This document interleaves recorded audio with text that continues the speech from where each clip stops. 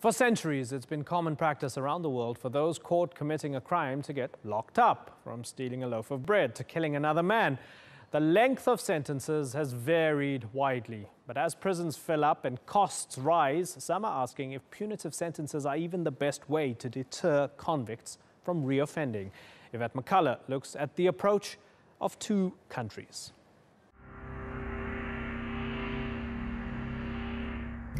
It's known as the land of the free, with liberty given the greatest value. But the United States has the highest rate of people behind bars of any country in the world. The US spends $80 billion a year on incarceration. In 2014, the number of people in state and federal prisons was 1,561,500. 1 in 9 inmates in the US are serving life sentences, while the majority of those serving a sentence of a year or longer committed a non-violent crime, and around 50% of these are for drug offences. The US prison system is criticised for being overcrowded and having poor conditions. And studies suggest high levels of incarceration have little to no impact on decreasing crime, as more than half of those released in the US will be back within 3 years. Norway is known as a leading example of how incarceration can be humane and effective. Its so-called restorative justice is based on rehabilitation rather than punishment. Its prison facilities are described as the most luxurious in the world.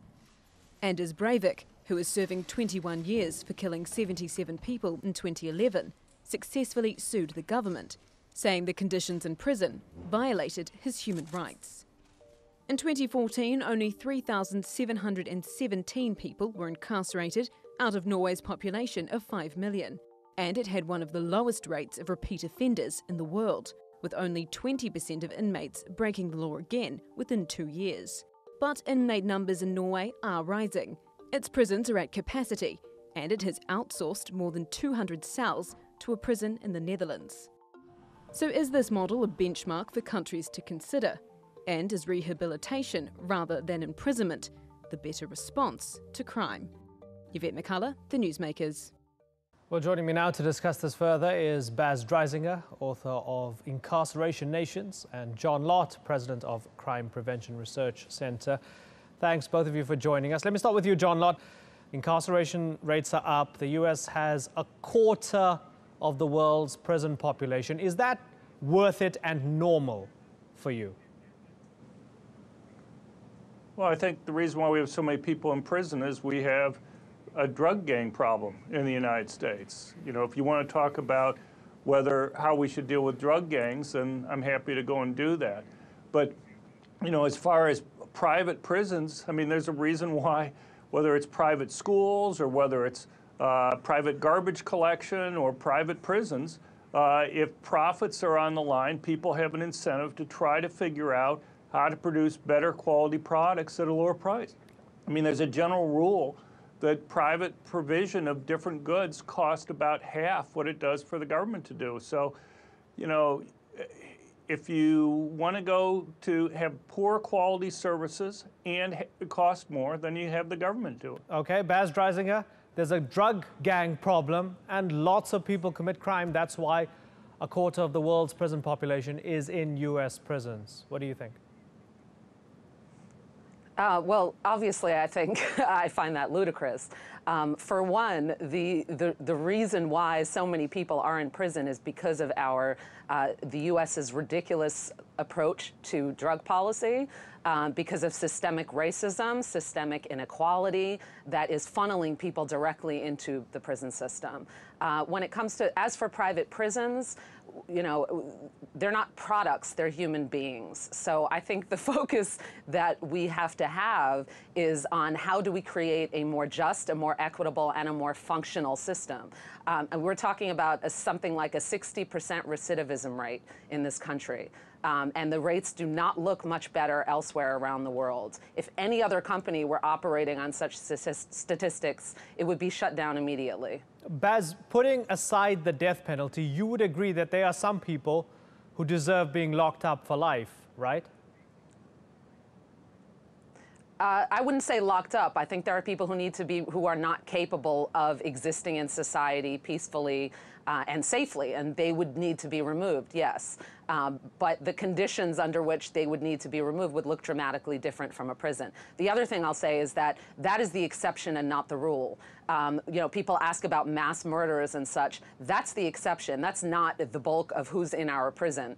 And so that's not the conversation we really need to be having. We need to be thinking about the mass of people that are being incarcerated in the U.S. and globally on relatively minor offenses and such. Okay, but let me just finally follow up with this before I move on. What would you do with people who, for example, abduct kids, rape those kids, and then murder them? You would agree that they need to be locked up for life and punished, right? You're not trying to rehabilitate them, are you? I think rehabilitation is always a possibility to be on the table. Do I think everyone can be rehabilitated or, frankly, habilitated? No. And there are absolutely people who need to be removed from society. But again, I don't feel that's the productive conversation to have, because that is not the bulk of who is in our prison system or most countries' prison systems. 5 years without parole for 5 grams of crack. Is that fair? Well, I mean, as I said, I would radically change the prison rules for drug offenses. That may be one thing your guest and I agree on that. But, you know, I don't think that there's a racist component to these things. I think that what's happening is that these rules were originally put in place with regard to crack. I mean, I was there at the Sentencing Commission when these rules were put in place, was because there was a lot of violent crime in urban areas, and there was a call from people in minority communities to do something about the crack cocaine epidemic. Now, do I think it was a mistake, particularly looking back on what happened? Sure, I do. But you know, the question is, for violent crimes where somebody's harming somebody else, I think that prison is extremely important. You want to make it costly. You want to deter people from committing those types of crimes. And the notion that somehow reform is the way to go, that makes it less bad for these guys to be locked up, and you reduce the punishment, you're going to end up having more crimes being committed. Baz, are you buying any of that? Absolutely not. I don't even think much of this really is up for debate or question. I mean, the idea of the disparity in sentences, the racial disparity in sentencing between crack and cocaine has been shown time and again. We're certainly in agreement about radical, not reform, but overhaul in terms of our drug laws. That's certainly the case. And as for deterrence, I think if prison were deterring crime, then we would have a far safer society as it exists now. I mean, what is the 60% recidivism rate? Lastly, I'll say that the idea of violent crime, I mean, what gets classified as violent can sometimes be quite questionable. And the line between, quote, violent offenders and nonviolent offenders can be, again, questionable. As far as drug laws, we are seeing the repeal of all sorts of 3 strikes you're out laws all over the country. Here in New York, the Rockefeller drug laws. These are all being dismantled because there is widespread recognition that they were based on racial disparities and that they don't make any sense from a safety perspective and from a justice perspective. Okay, John, even Bill Clinton said that he regretted the passing of the 3 strikes and you're out law. John? Well, I mean, you have lots of politics that are involved in terms of people making decisions now.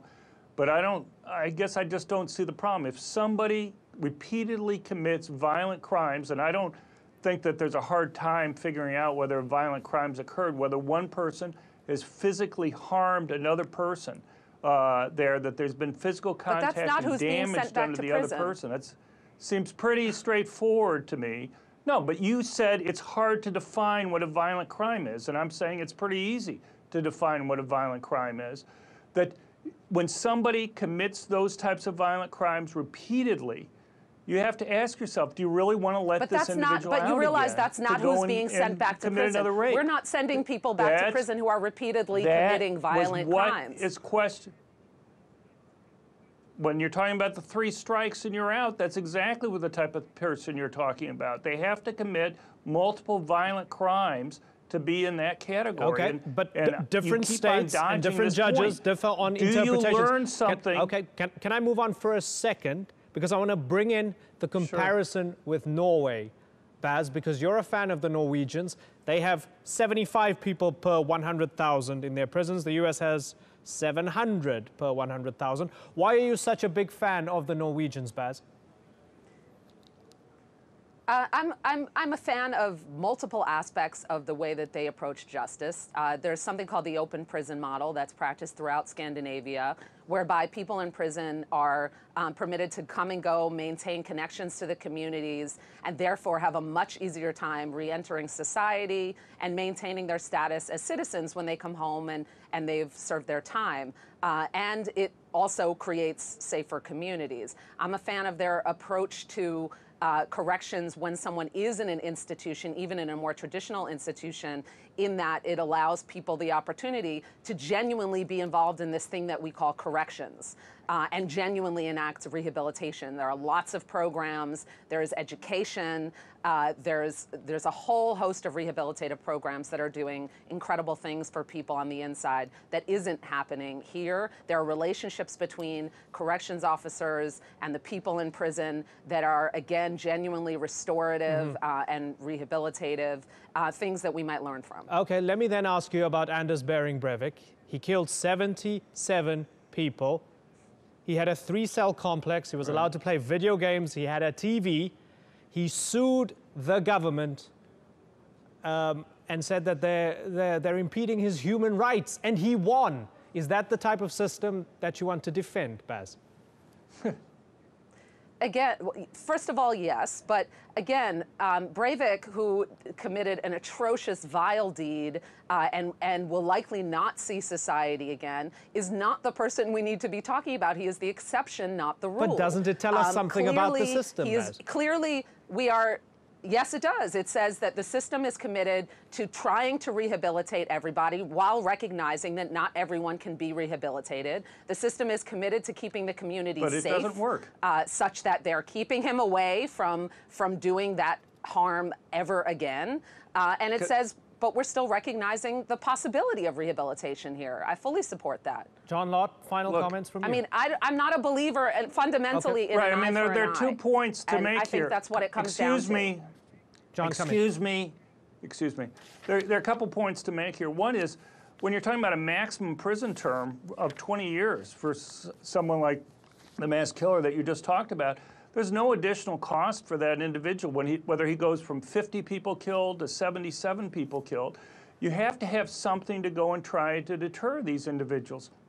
But beyond that, you know, we already know multiple studies have shown that long prison sentences do not deter people from committing crimes. Excuse me, that is completely false. There's tons of research out there. Did you read the academic research? Look, the notion that somehow if you make something more costly, more difficult, people won't, well, your English, I know, that's not statistics. So in any case, you know, you go and you look at Norway.